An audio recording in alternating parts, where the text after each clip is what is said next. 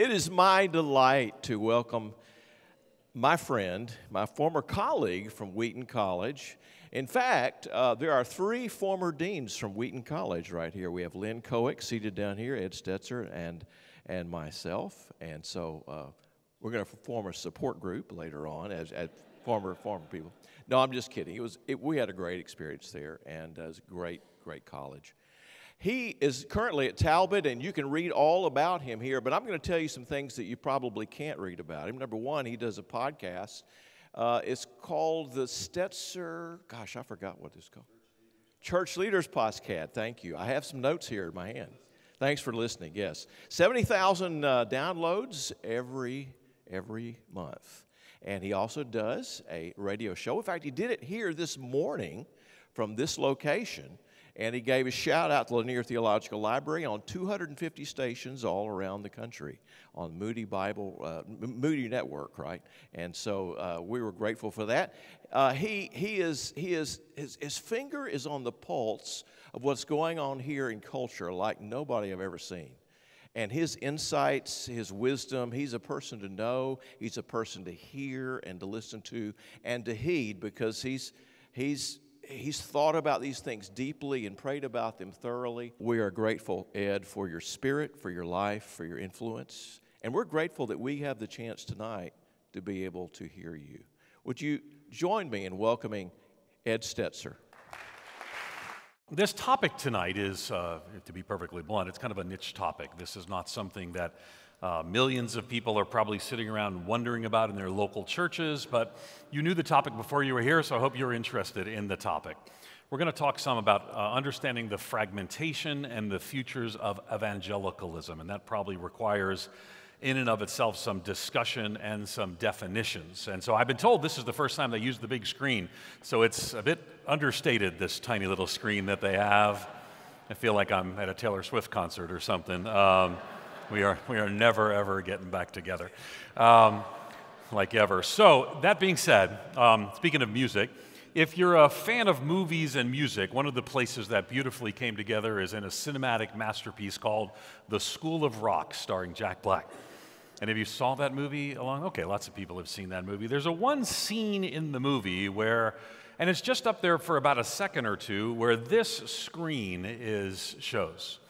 And it's a bit blurry, but for these 2 seconds, this screen shows. And so some brilliant person on the internet took a screenshot of that and said, well, what exactly is this? At this time, Jack Black was lecturing on the history of rock and roll music. Now, I know you didn't come to the Lanier Theological Library to learn the history of rock and roll music, but so somebody then took this and actually cleaned it up so you could kind of understand a bit of the history of rock and roll music. And I'm guessing this is the first time Dr. Dre and the Bee Gees have been mentioned at Lanier Theological Seminary, but here they are on the board. Now, why do I tell you this? Well, first of all, a few interesting things to note here. There's a history. I see some of you taking pictures of this, so you'll take this home, you'll spend hours and hours looking at this. But for example, I bet most of you did not know that hip-hop and rap actually came out of disco. You say, how in the world could such a thing happen? It was actually DJs in the major cities, between playing a song at a discotheque, would then use spoken word and became a genre in and of itself. So things emerge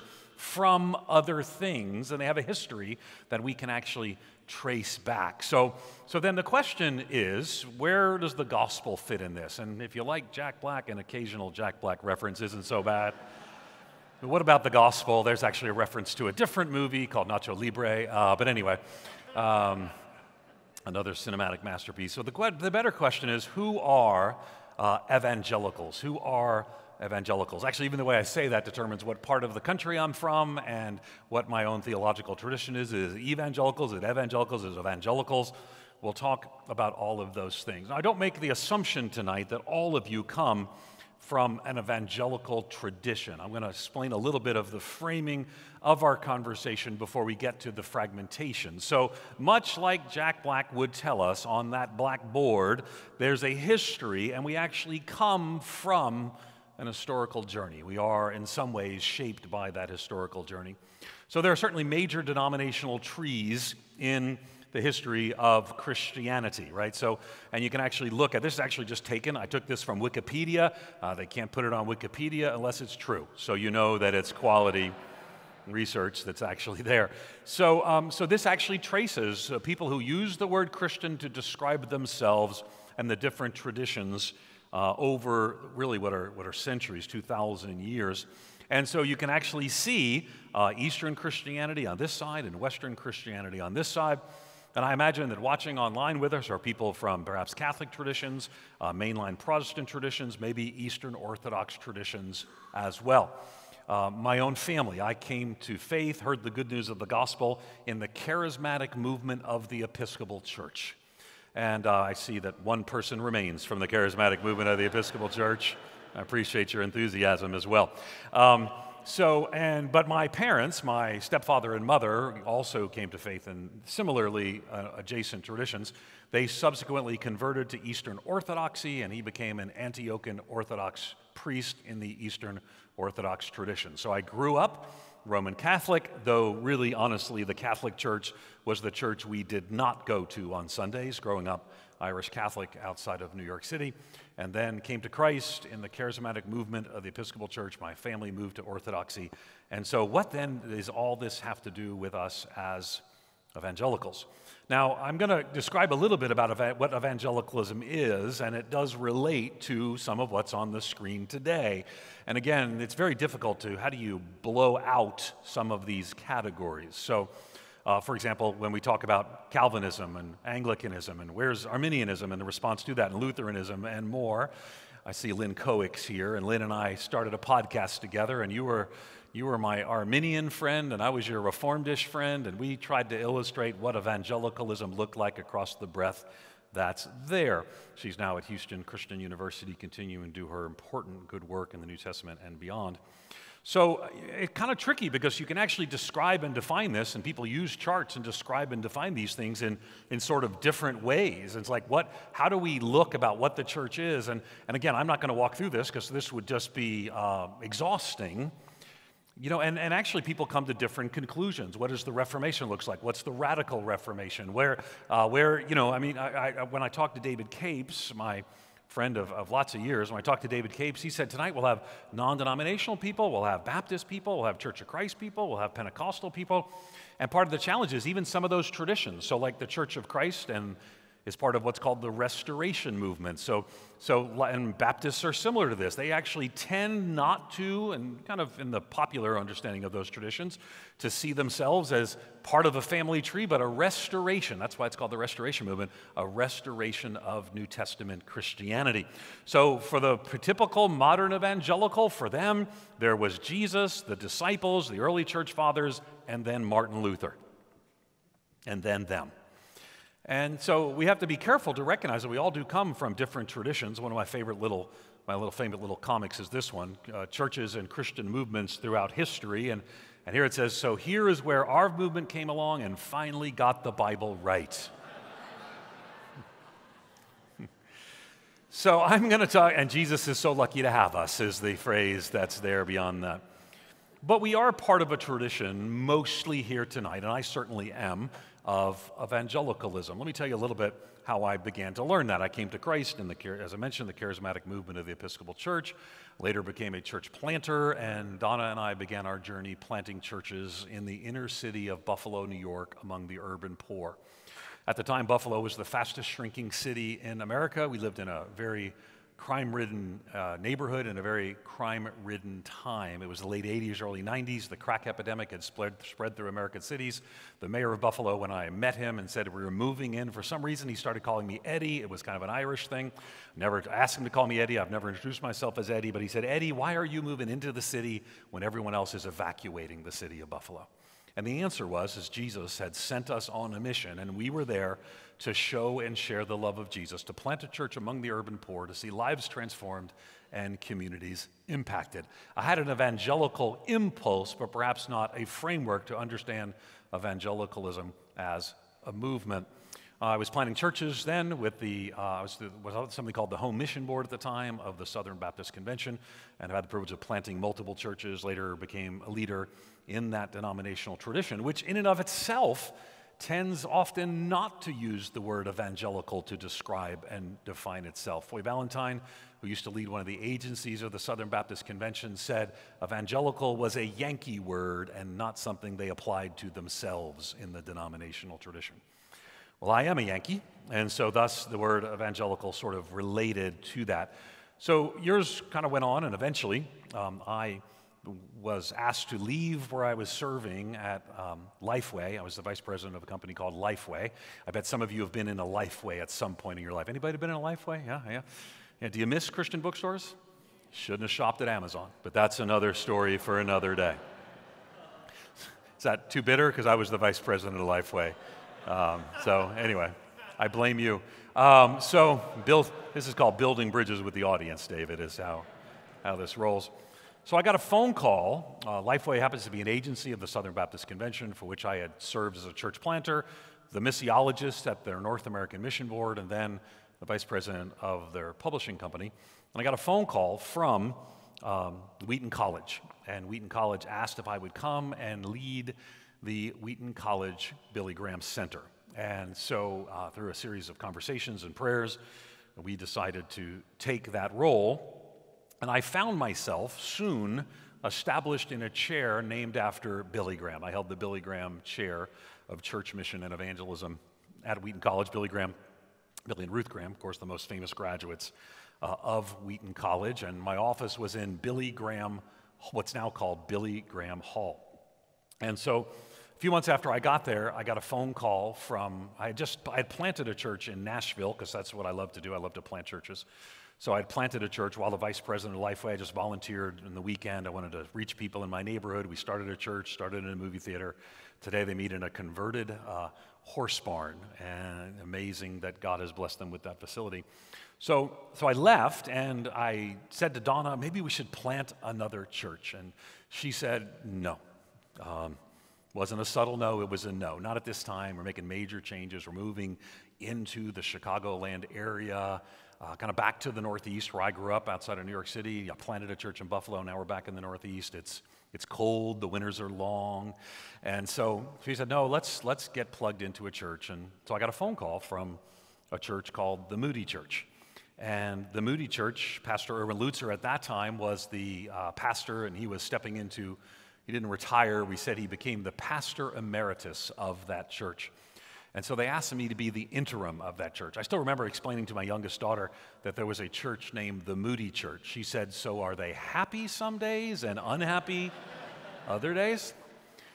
Because for my daughters, they didn't know, like most 16-year-olds, they didn't know who Billy Graham was. They didn't know who D.L. Moody was. But here I found myself as the interim pastor of the Moody Church, preaching in that historic downtown church that I bet some of you have been to. We actually have a Trip Advisor rating, which is a strange thing for me because it's a tourist attraction, the largest non-columned amphitheater in Chicago. So in the midst of all of this, 7.5 years ago, I moved to Wheaton College, and soon after that I became the interim pastor of the Moody Church. And at the same time, it felt like evangelicalism was fraying apart in a very new and unique way. So something that I wasn't particularly passionate about, I was passionate about evangelism. When I left my job at Lifeway to become the head of the Billy Graham Center, the Washington Post asked me to write an article. I'd shared a little bit on a video. I think someone from the Post had watched it, and they asked me to write an article about why I was changing jobs. They heard me explain why I was changing jobs, and the reason is because I wanted to spend the rest of my ministry helping Christians to more effectively show and share the love of Jesus. Lifeway was wonderful, but it was a publisher and a bookstore, and my passion for that, I think I did a good job as the vice president that was there, but my passion was to help Christians live on mission. My PhD is in the field of mission and evangelism. So I wrote this article for the Washington Post, and I didn't pick the title, but I basically pointed to the fact that everyone likes to talk about living by Jesus' teachings, which I think is good. But between Jesus' resurrection and his ascension, he on 4 occasions gave some very short teachings, and we actually call those commissions. So in the Washington Post, I wrote about the 4 commissions of Jesus, including the Great Commission. And I ended my article by saying Jesus' last earthly words, between his resurrection and his ascension, Jesus' last earthly words should be our first priority. The Washington Post put the headline on it. I don't object to the headline, but the headline was a little punchy. The headline was, "Call yourself a Christian, start talking about Jesus Christ." And I will tell you that that article became the most forwarded article on the Washington Post website for about 36 hours, not because of widespread affirmation of the topic. Turns out that talking about evangelism is a controversial thing. However, I think right now part of the challenge where we find ourselves and where I want to go in our conversation today is that part of what is deterring the forward mission and work of the gospel in its proclamation and demonstration, particularly in the United States today, is some of the difficulties and the problems in evangelicalism that's impacting our evangelism. I will tell you that if you read much of the secular press, they often use those words interchangeably because they don't, well, I mean, religion reporters know, good religion reporters know. Just today I was reading an article in a British newspaper and they kept talking about evangelism when they meant evangelicalism. So what then is evangelicalism? Catherine Breckus puts it this way. Evangelicalism was a heart-centered, experiential, individualistic, and evangelical form of Protestantism that was intertwined with the rise of the modern world. They share a common faith in biblical authority, human sinfulness, God's sovereignty, and the possibility of redemption, and they drew firm boundaries between those who had been born against, that's a typo, born again, and those who do not. Now, I want you to think with me a little bit about what that means, because my guess is some of you would not necessarily place yourself in the evangelical tradition. Let me explain a few reasons why. The word evangelical it has some historic reasons. If you're a Lutheran, particularly a German Lutheran, that actually means something else. It actually has some history related to that. If you're African Americans actually identify with evangelical beliefs higher than any other group in America, yet are the lowest who identify with those beliefs to actually call themselves evangelical. So in this tradition, in this room here today, there may be people from different backgrounds, different beliefs, and I thought, if it's okay, that it might be fun to find out a little bit about it. Clearly, there's an Anglican here. We can start at the beginning of the alphabet. Who's the Anglican that went woo at the end? So, oh, you were just enthusiastic about Anglicans. You're actually not one. If you've been to Wheaton College, everyone eventually converts to Anglicanism, so that's great that you're there. So we had some Anglicans. We have some Baptists. So we have Baptists here today. Baptists. I see some Baptists. Okay. Former Baptists. Okay. I see a lot of those hands. Just going alphabetically. How about charismatic Pentecostals? Raise both hands. Good. Yeah. All right. So, So I see, and I could keep going. How many of you? Anyone in a cult or a sect or anything of that sort? Okay. I could keep going. But so evangelicalism is a movement that if you had to shrink it down to its three words, which is a very difficult thing to do, but if you had to shrink it down to 3 words, most of you who use the word evangelical describe or define yourself, and even some people who are evangelical adjacent, who don't use the word but have similar beliefs, it kind of boils down to this, and I'm going to expand from there. It boils down to Orthodox, conversionary Protestantism. So again, I'll say it again, because remember where we are, right? We're in Protestantism, so Protestantism here, and of course, there's so much to unpack that's there. Some historians watching this later on and throwing something at their computer saying, Ed, you've got to say more, but I just tell you, they don't give me hours for this lecture here today, though I would take it if they did. But Protestantism is certainly part of that, but it's Orthodox Protestantism. It holds to the small o, not big O like my parents, who were Eastern Orthodox, but small o Orthodox means that they hold to the doctrines that Protestants have historically held, the solas of the Reformation, the authority of Scripture. We'll go through some of those things as we go. So Protestant, so I said Orthodox conversionary Protestant, so conversionary.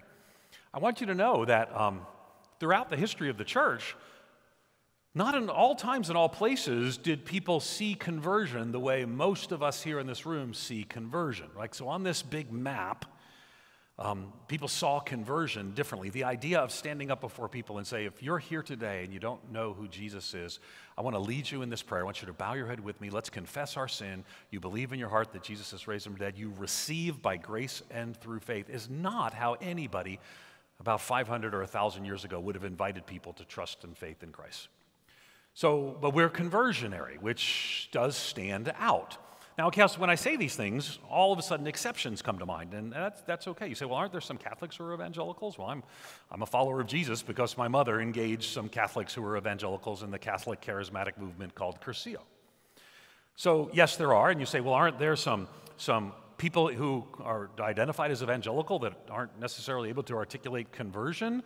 Well, perhaps Ruth Graham, Billy Graham's wife, who said, I didn't have a conversion experience like Billy Graham's telling everyone else to have. I haven't had one. I've been a Christian for as long as I remember and never been anything else. So an Orthodox, of course, is a lot of where the current contesting of evangelical identity comes from, because who gets to define and who gets to describe what's Orthodox and what's not Orthodox. I mentioned Lynn Cohick. She and I were trying to model what it would look like from egalitarian to complementarian, from Arminian to Reformed, and to say there's a breadth of evangelical orthodoxy that's there. So then what is evangelical and why does it matter? Well, let's do a little history so we can make sure Jack Black is happy. So there are originating streams that come from before the Great Awakening, things like the Enlightenment, where the Enlightenment brought together individualism.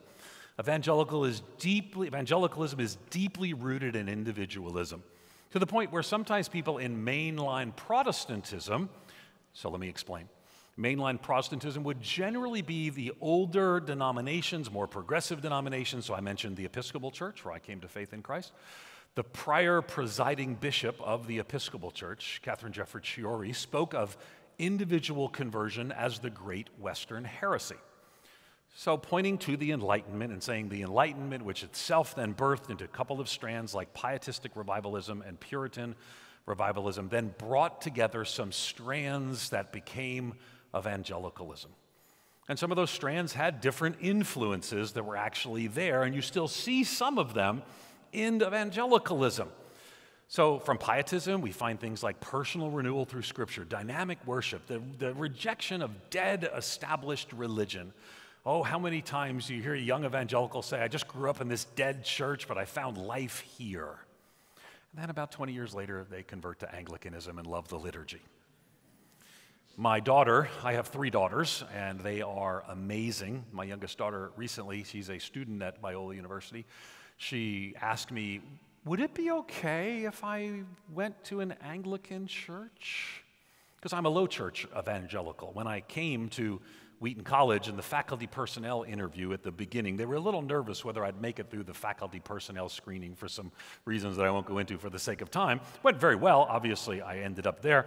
But the first question that I was asked, being a Southern Baptist who's a low church evangelical, let's sing a few songs, let's get open the Bible, let's work through the biblical text, and I'm happy.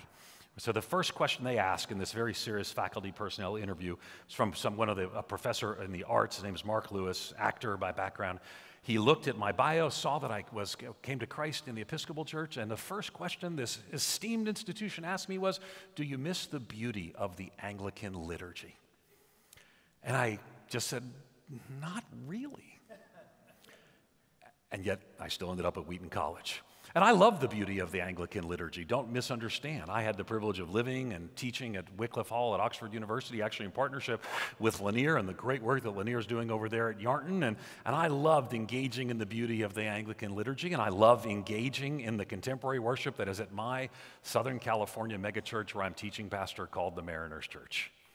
So I love the body of Christ and all of its expressions, but certainly that is a pietistic stream. People like Wesley, Count von Zinzendorf, Methodists, Baptists certainly come from some of those streams. And again, I could say so much more, but our time is brief. Puritanism brought its own parts to the stream as well.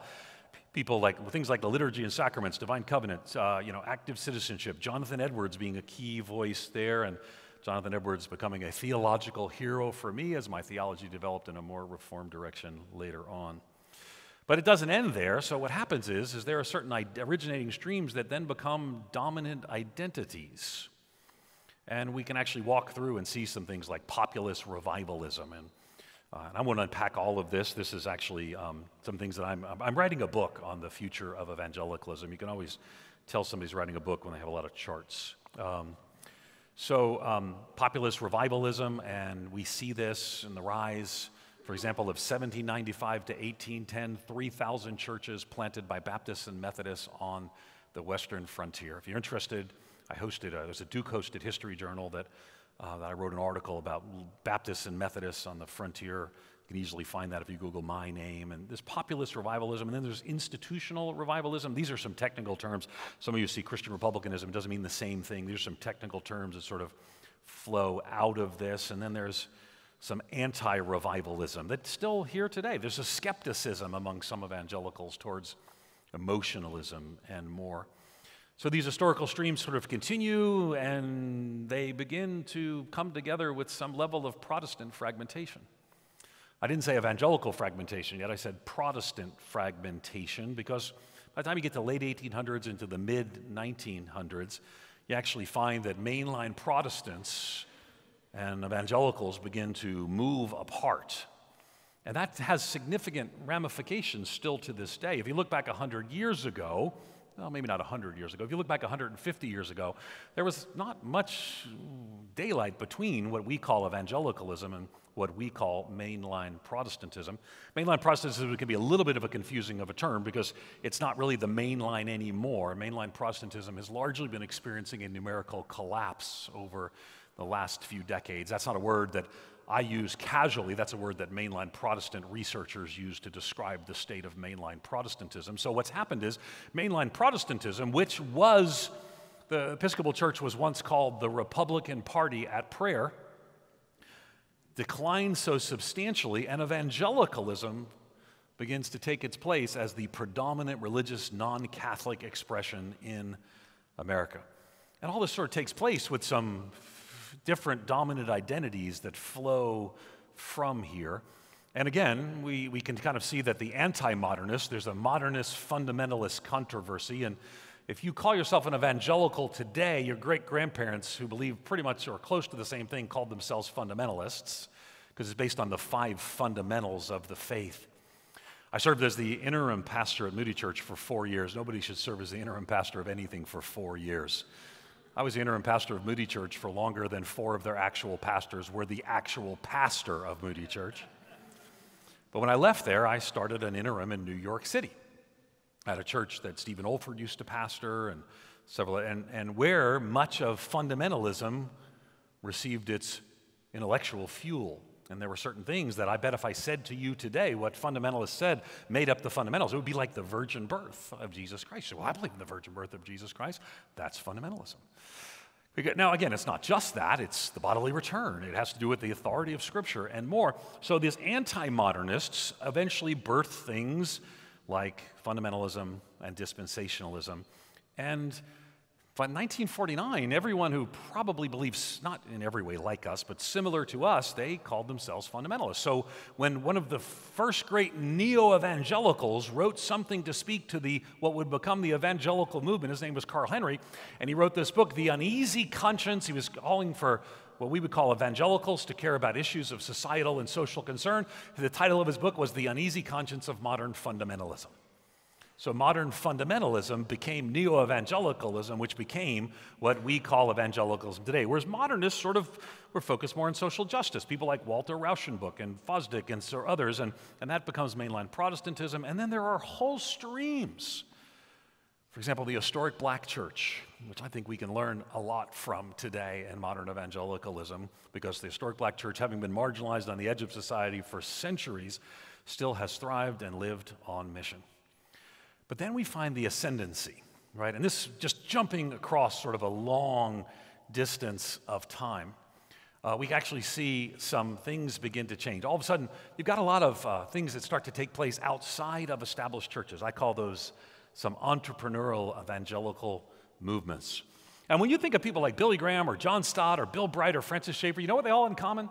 You don't actually probably know what church they were a part of. because they were all of a sudden outside the church speaking into the church. So, of course, we know Campus Crusade and Cru or Youth for Christ, which is Billy Graham, eventually the BGEA itself, or John Stott through multiple means like Lausanne and more. And these movements begin to shape evangelicalism from the edges, but then they move towards the center. But still, there's a mainstream of evangelicalism. You can actually see that I intentionally put Billy Graham on both of those categories because he straddled all of it. It's hard to describe evangelicalism without the centrality of the influence of Billy Graham. And I think this is a key thing for you to remember because it's been more than one person has said this, and it sounds like a joke, but it's really not. So one scholar was once asked, how do you define an evangelical? It's somebody who likes Billy Graham. And I know it is funny, but it actually makes some sense.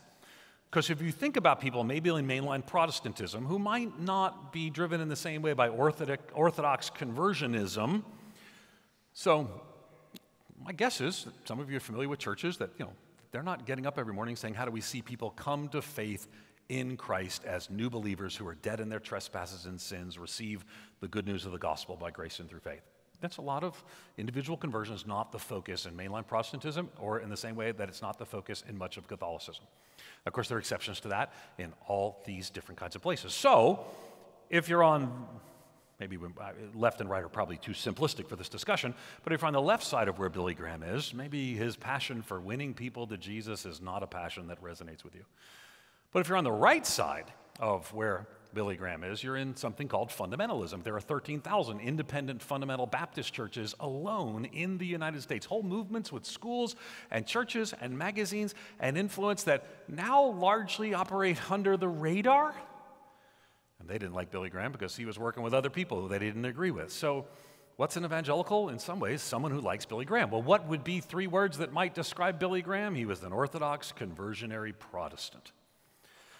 And of course, you have movements that around the world have become movements that are larger than evangelicalism itself, movements like the charismatic evangelical, charismatic Pentecostal world. I just returned from Amsterdam, where there were 6,000 Pentecostals in the convention center, the same convention center that 40 years ago prior, Billy Graham gathered the evangelists of the world to talk about the Great Commission.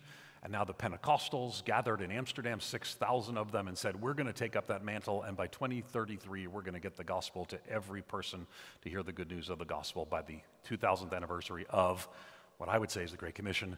They would say is the coming of Pentecost, because they're Pentecostals. And of course, there are outsider groups that are still here, part of that conversation, and more. So I guess then the question becomes, I'm going to switch slides here for just a moment. The question becomes, how should we respond to where we are today? Because when I go through and kind of explain some of what's going on, we also recognize, boy, it sure feels like evangelicalism is conflicted, is divided, is broken, and may be beyond repair. Now, I will tell you, I'm not of the view that evangelicalism is beyond repair, but I am also perpetually optimistic because I've read the end of the book and Jesus wins. So I just want to be on that part of the mission where we join him in that mission, faithfully and fruitfully, showing and sharing the love of Jesus. Yet evangelicalism is in a time, I don't think it's too strong to say that it's in a time of great crisis. There's a bit of a knot.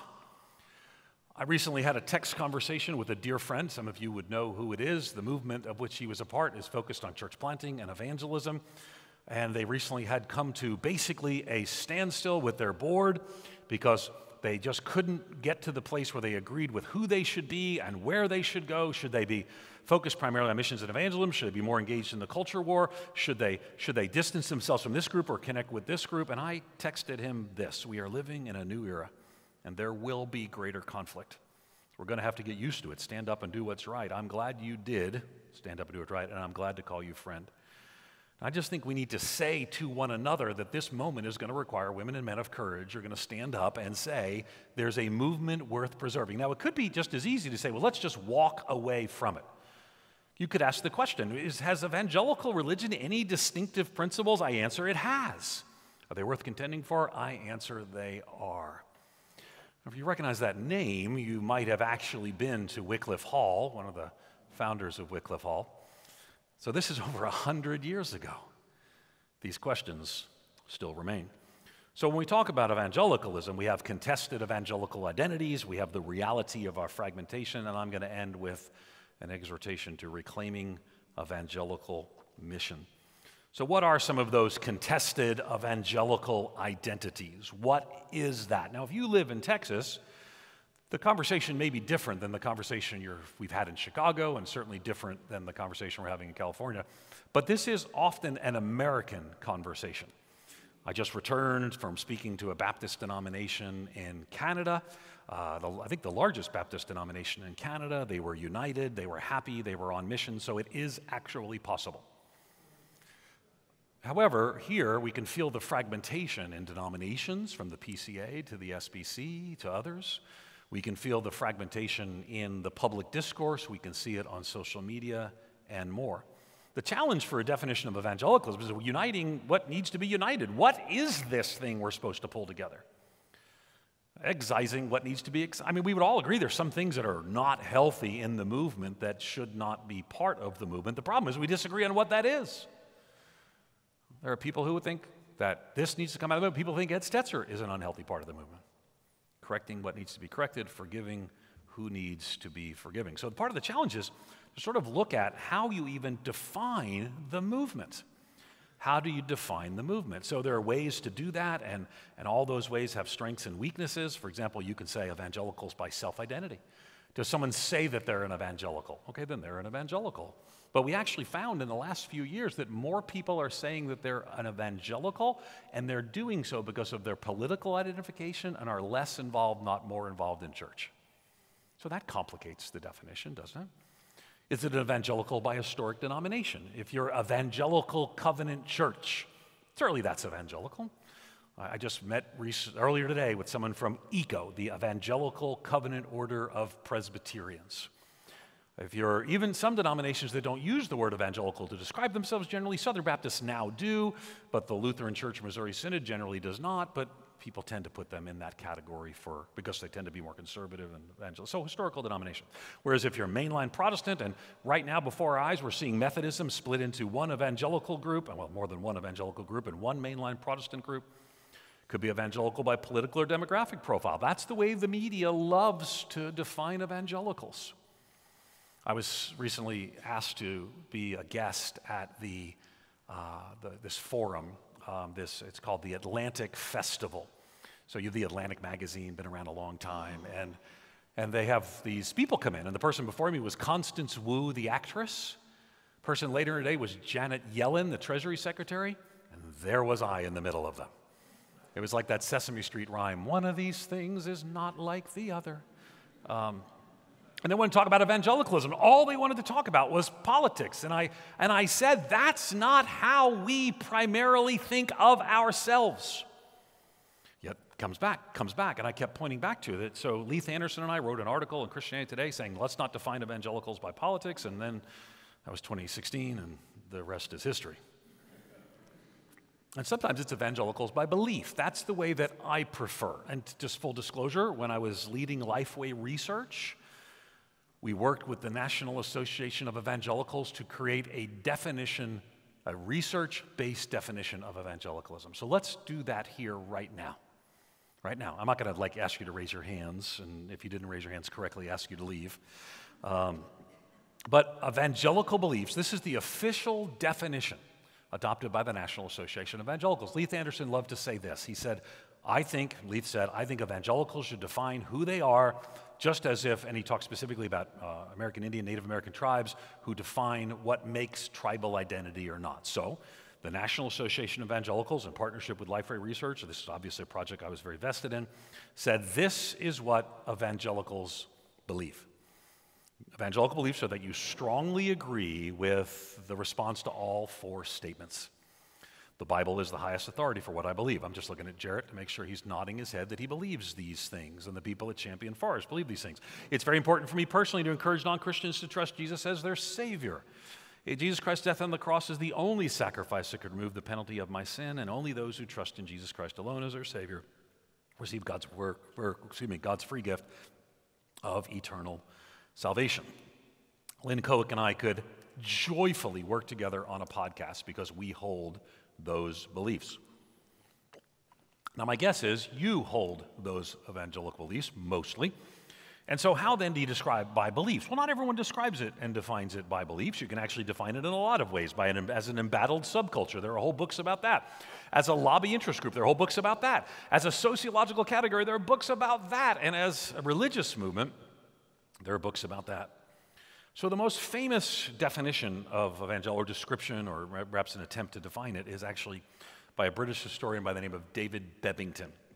And he said there are four things that make up evangelicalism. He said conversionism, you heard that from me earlier, biblicism, high view of the scripture. Americans tend to use, in evangelical traditions, tend to use the word inerrancy. That's less commonly used in other traditions in other countries. The Chicago Statement of Inerrancy is something that a lot of evangelicals use to describe and define. For example, institutions like Wheaton College actually have inerrancy in their doctrinal statements. Activism and crucicentrism. Now, of course, others always try to put their own stamp on it. My colleague at Wheaton, Tim Larson, had the Larson Pentagon. I, in hindsight, don't think pentagrams are a great way to describe the evangelical faith, but I had to leave Wheaton College over this alone. But Tim, I think, helps us because he ties in Orthodox Protestantism, cross-centered faith, which is just crucicentrism, emphasis on the Holy Spirit. He himself is charismatic Pentecostal, the Bible's preeminence, and historical revivalism. However, we are not united by the Bebbington Quadrilateral or the Larson Pentagon. I actually propose a different model, which I'll put in the book. We won't have time to do all that, but I just want to talk about for a moment the reality of our fragmentation. We're experiencing, in my view, something that hasn't been, we kind of have this lull. Evangelicals are always arguing about who they are, who's in, who's out. And I know that really bothers some people. I don't know that it needs to bother some people. I mean, again, we can go back to J.C. Lyle. You know, what is evangelical identity? Is it worth contending for? But right now, we're in a time when there are all kinds of people moving in and out of the evangelical movement. In the book, I walk through and I kind of describe some of what those things look like. There's the historic mainstream of evangelicalism. And I actually have, I'm trying to decide time-wise, I probably won't go, I do have like all kinds of stuff for you, but not for you today. But when we look at some of these things, maybe even during the Q&A, there are people here whose movement has been split recently because some people wanted a renewal of evangelicalism, some people want to keep things the same way. There's been a rise of neo-fundamentalism. Now, again, fundamentalism is a very tricky word to describe and define. But in my world, I used to be like on the most conservative side of most places. If you were to come to Wheaton College, the Wheaton College faculty would find me among the most conservative of the faculty that are there. That was there. And now there's another lane that's formed to the right that looks at conservative evangelicalism and says, you are not conservative enough. It's the rise of neo-fundamentalism. Christian nationalism is interesting because part of the problem right now is because some people, and particularly in maybe a less informed media world, have decided that any reference to God related to our country is therefore Christian nationalism. But when everything's Christian nationalism, nothing really is Christian nationalism. Yet at the same time, I remember writing an article for the Dallas Morning News about the challenges and some of the dangers in and around Christian nationalism. And when I wrote it back in maybe 3 or 4 years ago, people got mad at me. So, oh, there's no such thing, no such thing. Now there are whole books and movements that describe themselves as such. And they would say that people in historic mainstream evangelicalism have missed the cultural moment and need to learn how to fight differently because the world has turned in a more negative direction. There are anti-evangelical. We feel that. We feel that as well. There are people who are ex-evangelicals and still quite orthodox. There are people who no longer use the term, who kind of distance themselves from it. Sometimes they actually become big O orthodox, sometimes little o orthodox as well. Michael Graham, in his book, his article, The Six-Way Fracturing of Evangelicalism, wrote in Mere Orthodoxy, he talked about neo-fundamentalist evangelical, mainstream evangelical, neo-evangelical, post-evangelical, de-churched, but with some Jesus, de-churched and deconverted. I expanded, and I rely on that, cite that, and expand on that in some categories. We don't have time to do this, but I do kind of walk through each of these things and sort of talk about them. But let me just jump forward to the end of how we reclaim evangelical mission. So I also propose that evangelicalism itself needs to rethink some of its priorities. And I think ultimately that we need to put more at the center what all evangelicals actually think and know when they talk to one another. Here's what we think and we know when we talk to one another. Not everyone who uses the word Christian to describe themselves as a Christian the way we understand it, and the way we understand it, they've had some regenerative experience. They were dead in their trespasses and sins, and they have been born again by the power of the gospel. I think that is not one of four things.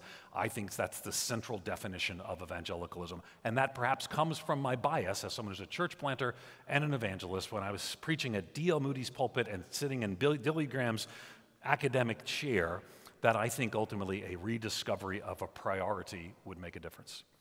Now, again, I'm still in the process of writing the book, so this is still a draft that I'll put up here, but I want to think in terms of a tent. When Billy Graham died, maybe some of you in this room joined us at his funeral in Charlotte, and they put it under a tent, and I think a tent is a good picture for evangelicalism to describe it. It gives us a little more diverse expressions. What's a higher value, what's a lower value, but still what's part of the tent. So for me, I talk about the center pole. The center pole of evangelicalism is conversion. And we think that way. When we're by ourselves in interfaith dialogues, and we might say, somebody in a different tradition say, but I think they're genuinely born again. Because conversion is so central to the evangelical understanding. Now, I also would say to you that there's an individualism that's there that comes with some challenges that we could unpack, and maybe we will in the Q&A. I think then if we think of a tent, there's a pole in the middle of the tent that holds it together, and that is conversion. Then there's ropes that flow from that pole that hold the tent together. And those ropes, I believe, are actually mission. Now, the mission, Jesus says in John 20:21, as the Father has sent me, even so send I you. When you think of one another, we think of one another as working together. So I will go from here on Monday morning to host a meeting of the heads of church planting of all the evangelical denominations in America, and we will learn from one another to accelerate church planting and evangelism in America. And then I will go from there to Las Vegas, where Luis Palau's son and I, Kevin Palau from the Luis Palau Association, will work with the He Gets Us campaign that some of you have seen the ads, and Las Vegas is going to be the Super Bowl, and we are gathering dozens of pastors together to show how can we serve the hurting and show the love of Jesus in and around the Super Bowl. And we will have in that room Pentecostals and non-denominational and Presbyterians. Why? Because the rope that holds this movement together is attached to conversion, but it actually holds the movement together. So we look in that room and we're like, you got the same mission that I do. And then I think I refer to some tent poles. I'm debating between 4 or 5 tent poles, but those tent poles do sound like what you've seen in other places. Biblical authority, personal piety, voluntarist impulse, evangelistic cooperation. I'm debating what exactly those terms will be. But perhaps something else that I think is also important is that a tent has an edge, an end. There's something outside the tent and there's something inside the tent. And one of the challenges that evangelicalism is facing today is the inability to say, because there's no one who can say it, that's outside the tent of evangelicalism. Billy Graham used to say it, others used to say it, but I think ultimately acknowledging that there's a tent and there's a canvas and there are tent flaps, and that tent is, the edge of that tent is orthodoxy. I think ultimately evangelicals are going to have to be clearer about what they believe about the gospel, the authority of Scripture, and ultimately about some cultural and social issues that people right now are a little nervous in some places to articulate. So where do we go from here? Well, I actually think we can reclaim the evangelical mission. I think part of that is a season of lament to acknowledge that this has not gone well the last few decades.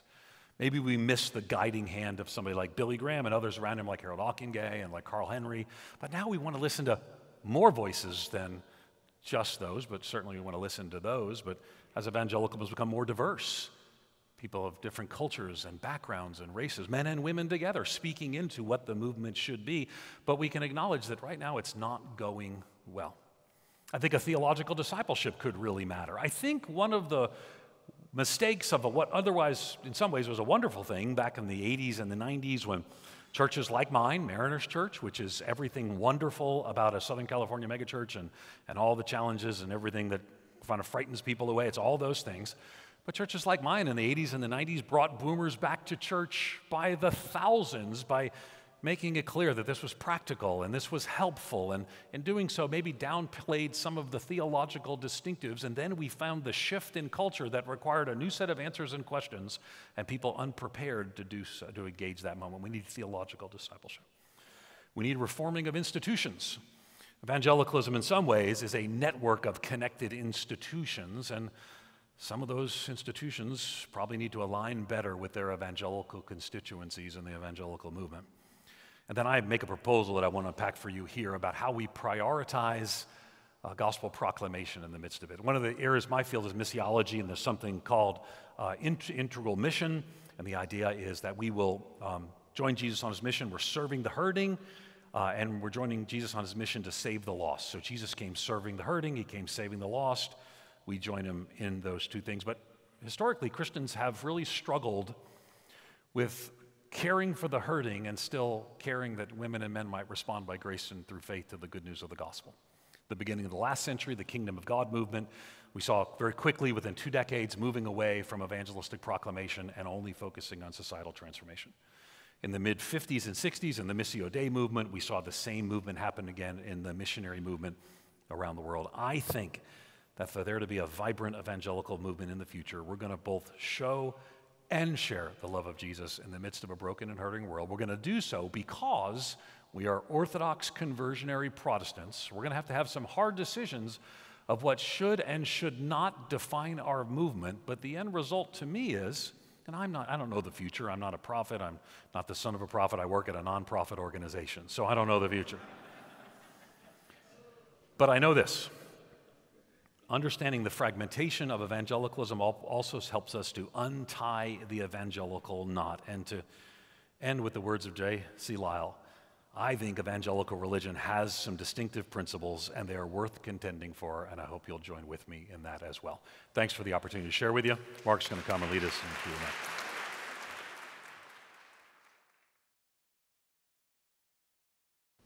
First, totally unrelated to your topic, but related to the introduction that David Capes gave. How do you keep your finger on culture's pulse? Capes said you've done a better job of that than any of his friends, small circle of people. But where do you, how do you, sorry, I'm joking, of course. How do you keep your finger on culture's pulse? What would you, give us 3 ways. Yeah, so I think it's a little bit important to say that I don't think that if you're a pastor or a church leader that you should have your finger on the pulse of culture in the same way that I do as a missiologist. It's my job to do that. I bet you know more about talcum powder than anyone else in this room, and there's a reason for that. Okay? But that's your job to know that. So it's my job to read and digest all kinds of things that are in different cultural currents. So I know what's going on in denominations. I try to know what's going on in culture. So that is literally, and if you're a pastor and church leader, I bet you know that this family has a teenager that's a wayward teenager, and they're struggling with that. So a lot of it has to do with the what you spend your time and your focus on. So evangelicals, for good or for ill, sort of look to me to explain the cultural moment. I'm a missiologist by training.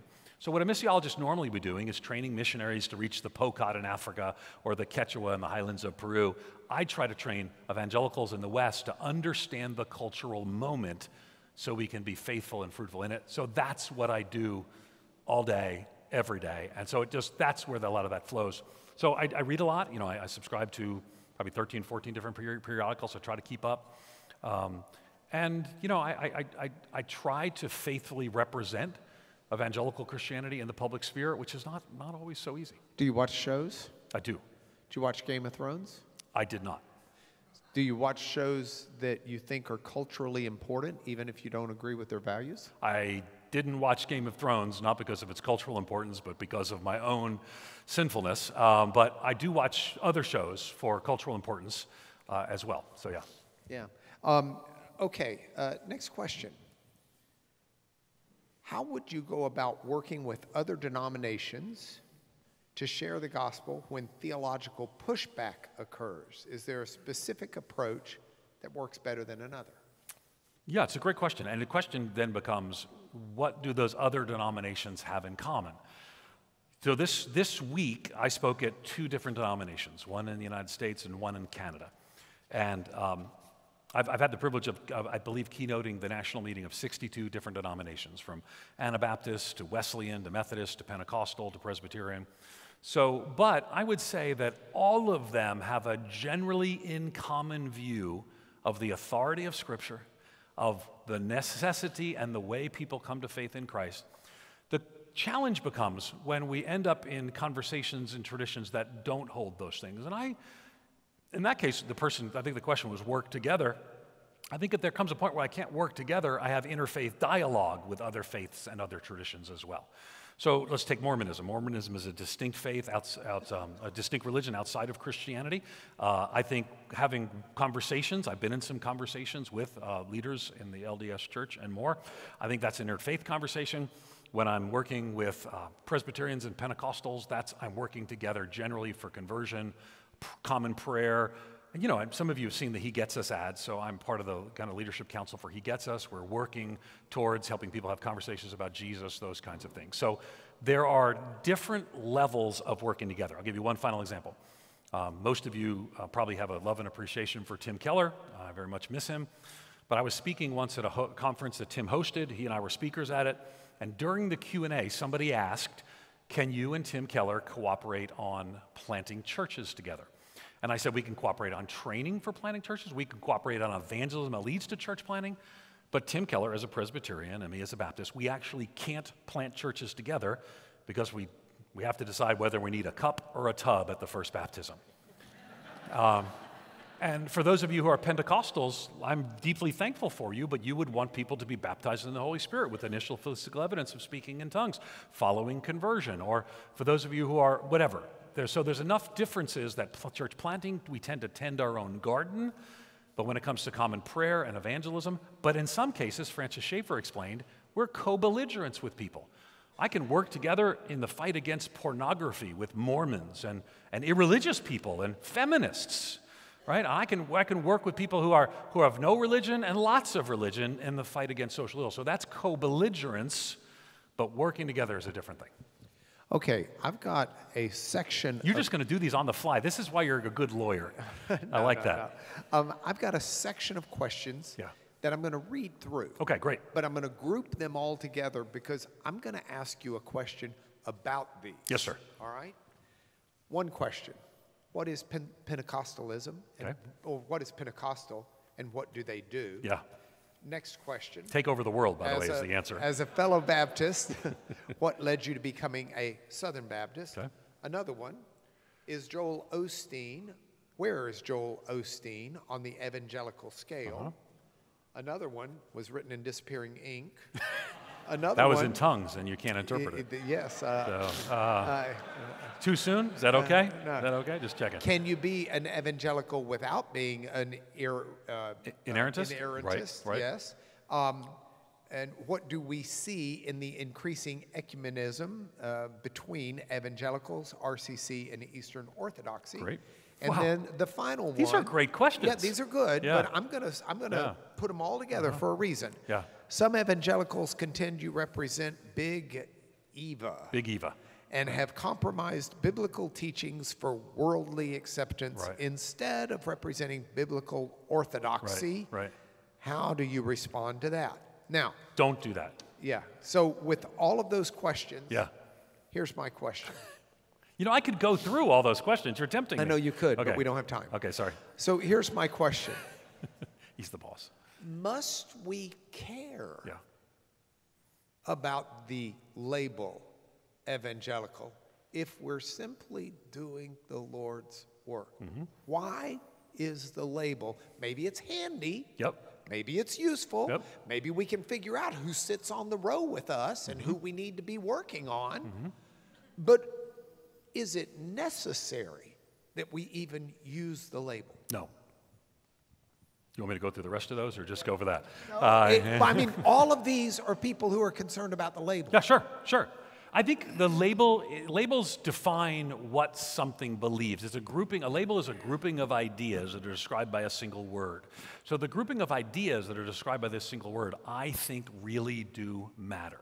I think the authority of Scripture. In answer to your question, I do not think that every evangelical has to use the word inerrancy, but I think ultimately that has become a handy shorthand for that. But I think evangelicals hold to the authority of Scripture.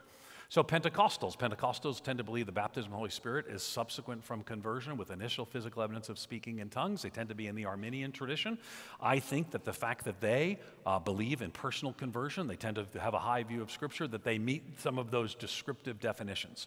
So the word is simply a description of a category of beliefs that my guess is, Mark, and for many of us here, we actually choose who we partner with at Linear Theological Seminary based on some of those beliefs. We probably choose who we partner with together on common strategies in our cities and communities based on those beliefs. Now, as probably one of the most ecumenical people in this room, I think you can be broadly evangelical ecumenist. That's the term that my critics have actually used to describe me, evangelical ecumenist.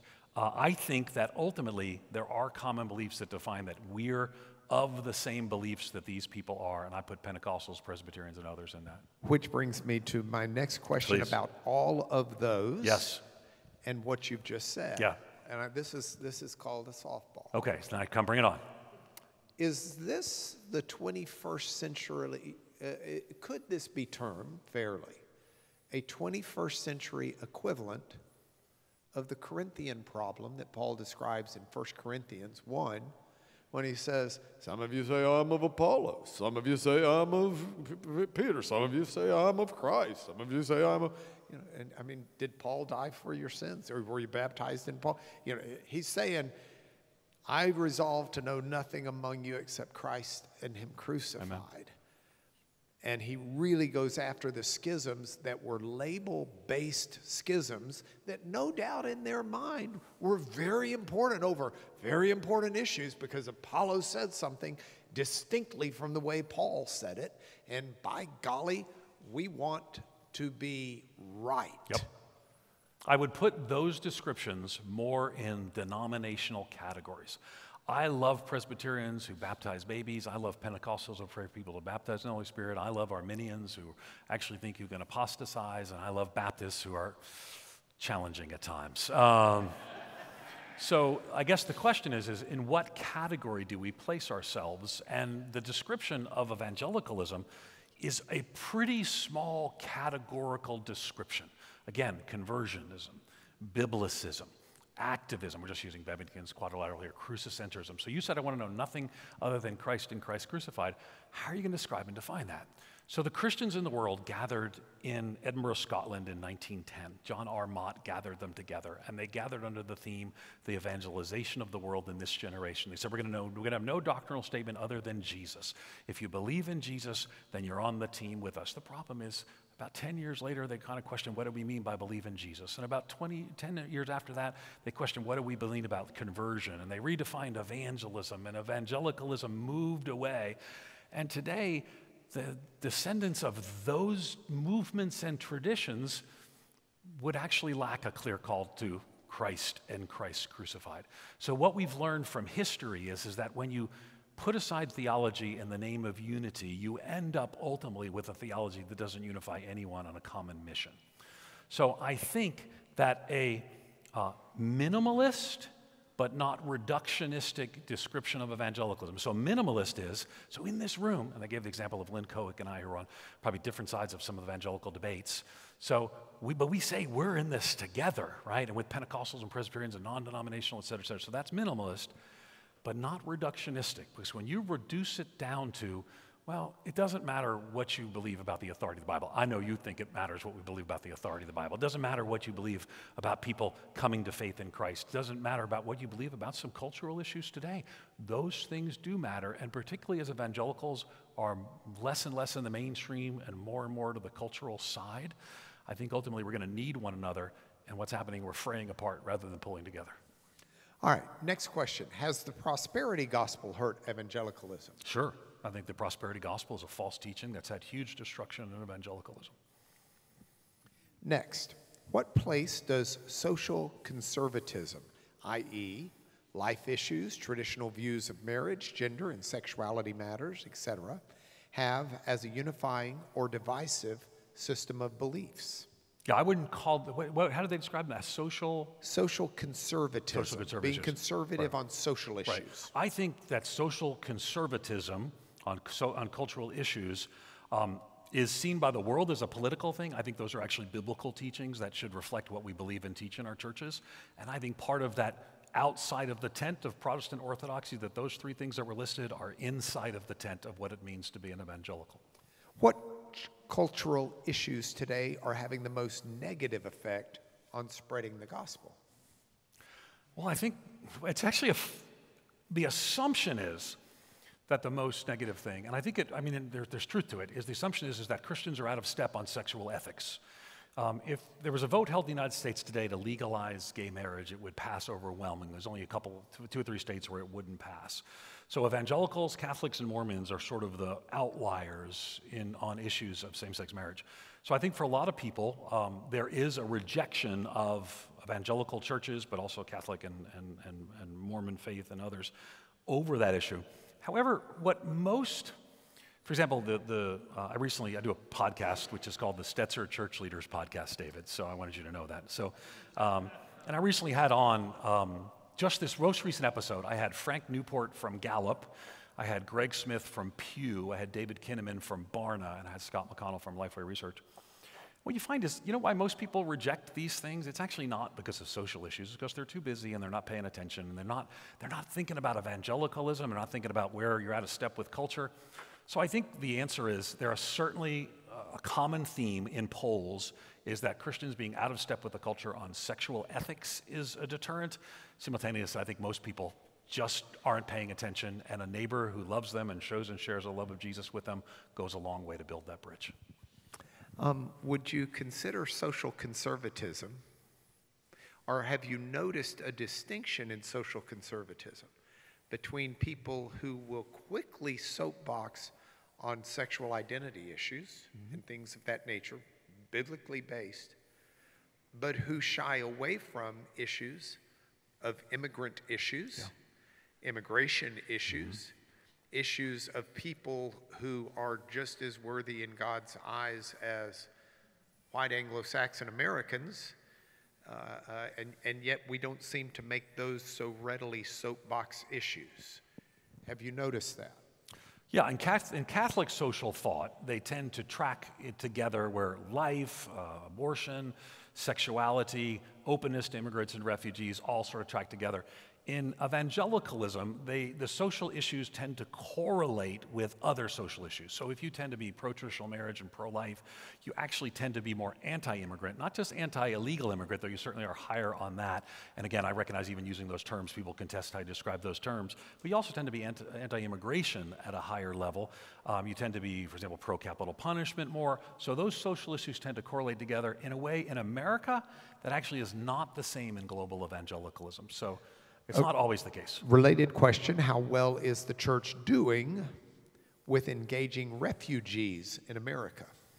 I actually think the church is doing pretty well in engaging refugees. There are 8 refugee resettlement organizations that the government under Democrats and Republicans works with together. One of them is World Relief. At every church I've been a part of, we have adopted refugee families that have come in. I bet your church has as well. And I think ultimately, World Relief, and there's Catholic Social Services and others. I think ultimately the churches consistently step up. Now you got to remember, refugees are not the same thing as immigrants. Refugees are immigrants, but not all immigrants are refugees, and we don't have time to unpack all that. But I think the church does pretty well. I think there's always a place, and I don't even know, we've never talked about this, but I think there's a place of debate, like what is a good immigration strategy for a nation? What's a good refugee number for a nation to take in? I think Christians, or for example, what's a good marginal tax rate? Now I've looked through the whole Bible, and Jesus never gives us the right marginal tax rate for a nation. Actually, you know, it's in Second Opinions, but that's okay. Second Opinions, chapter 4, verse 11. So clearly, you weren't a biblical language major. Yeah, so I would say all of those things matter, and I think we can discuss and debate. I think we discuss and debate without the dehumanization that sometimes we hear, which I even heard in your question, when we speak of people as if they're animals to be kept away. You know, it's fascinating, and this isn't meant to be a dialogue, it's more Q&A, and I apologize for interjecting, but the way you phrase that is insightful. if you were in law school and you were taking a tax class, one of the first things you would learn is that the tax code is based upon social justice issues. And so there's a real question in the tax code of what do you value and what don't you value. Because you try to tax things more readily. For example, the tobacco tax is real high in America. And the reason why is to try to disinterest people in smoking. They will change tax law to try to further certain social agendas and certain agendas of the various people who pass the tax laws. But the whole premise behind it is one of, and it was the biblical premise as well when Jesus was challenged on whether or not it's right to pay taxes. The question was, why should a good Jew give money to a Roman government that is absolutely pagan and idolatrous? And isn't it more appropriate not to give them the money? Because that taxation question does reflect certain cultural values. And anyway, it's just interesting. Anyway. And you know, King Charles just announced this week, we're back to the King's Speech the first time. Exactly and right. King Charles just announced that if you're 14 years old or older, or younger, you will never buy cigarettes again. This concludes us. Would you join me in giving a great Texas thank you to Ed you. Stetzer?